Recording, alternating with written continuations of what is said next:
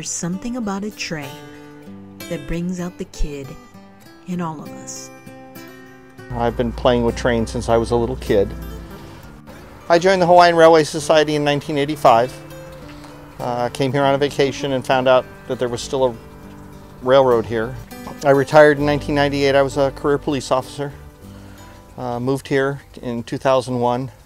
Started volunteering here at the railroad. They needed a new person to run the place. Back then they called it the administrator. I took that position and ran the railroad for several years. Ended up moving back to the mainland for old parents. In between then and now, I became a member of the board of directors. So I was still very actively involved even though I was on the mainland. And back in 2013, I was in a position to re-retire again from another police job and told the president that if they needed us to come back, we would come back. Our plan was to come back next year. But he called me in March of 2014 and said, I need you here and I need you here now.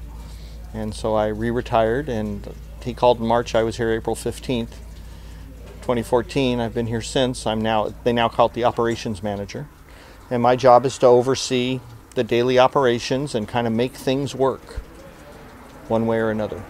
My goals have been simple. I want liability to go down, and I want public service or customer service to go up. The Hawaiian Railway Society is home to various locomotives and railroad cars from different eras in Hawaiian history. Each locomotive has its own unique personality and story to tell about how it served us and how it found its way to this 3-acre property in Ewa Beach. If you follow the embedded railroad tracks that cut across several roads in Ewa Beach, it will lead you to 91-1001 Renton Road, the Hawaiian Railway Society. From the moment you enter the parking lot, you'll be greeted by 2 enduring pieces of Hawaiian Railroad history. First, the engine that started it all for the Oahu Railway, Kawila 6, and Ewa 1, the first and last engine of the Ewa plantation. The office opens at 9 a.m. to prepare for that day's train ride.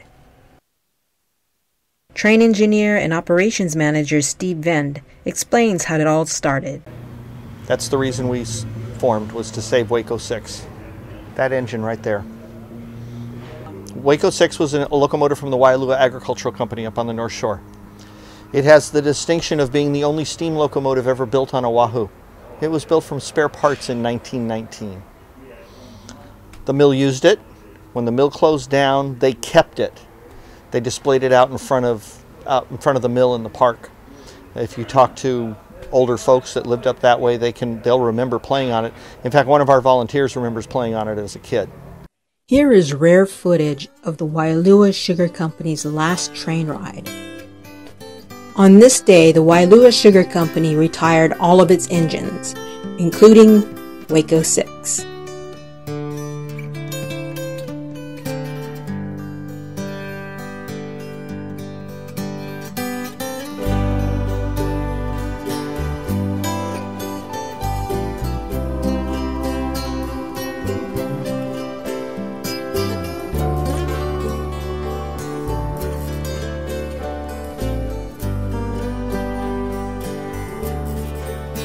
Take this road to Paleka, Kaneohe on the windward side.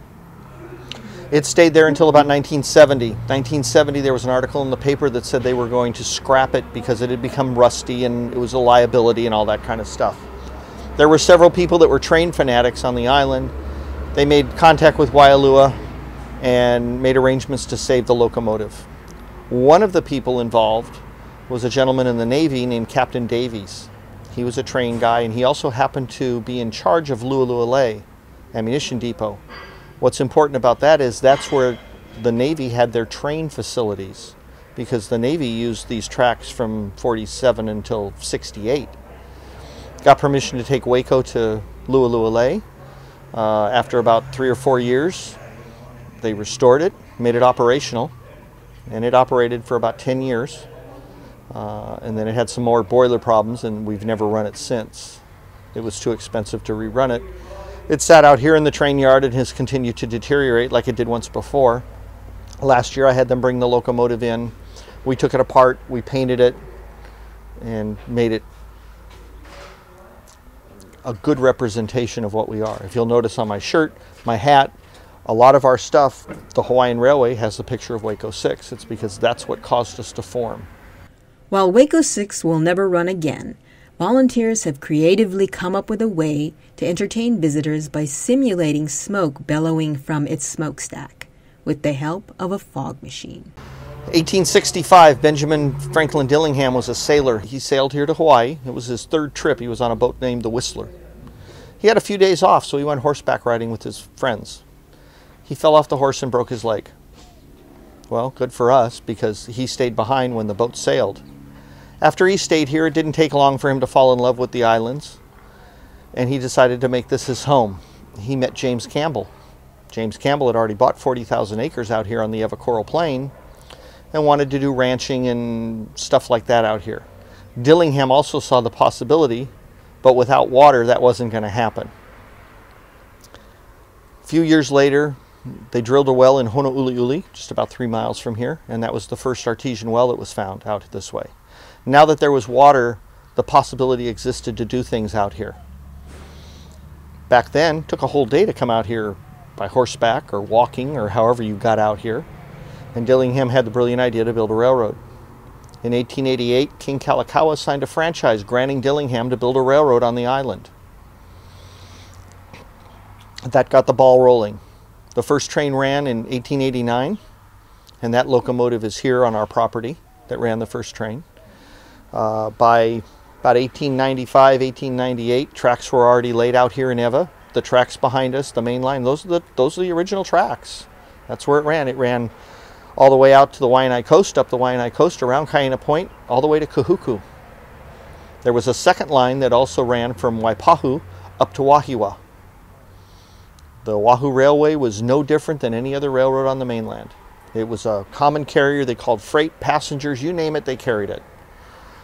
During World War II, the railroad was pressed into operations pretty much 24/7, and they hauled, I think, 2 million troops during the war around the island.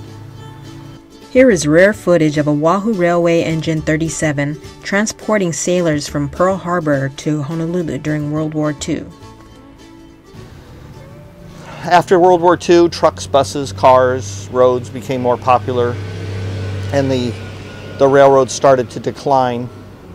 And Dillingham saw the writing on the wall and shut down all operations west of downtown. This stretch of track from Lualualei to Westlock stayed for the military to run ammunition trains, but the rest of the track on the North Shore and everywhere else is gone.